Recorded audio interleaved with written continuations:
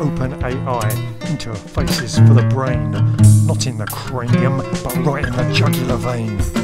It will turn you insane, but it's a breakthrough for the mind, an opportunity made through the use of our animal kind.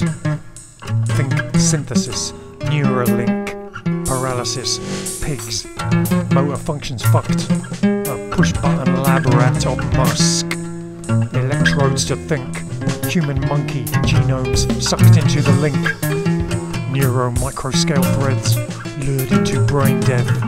It's totally psycho. You already got a computer in your head. This false god wants disciples to groom you like a vet grooms a pet. Do not let Elon get inside you, or you'll regret if you do when you're the living dead.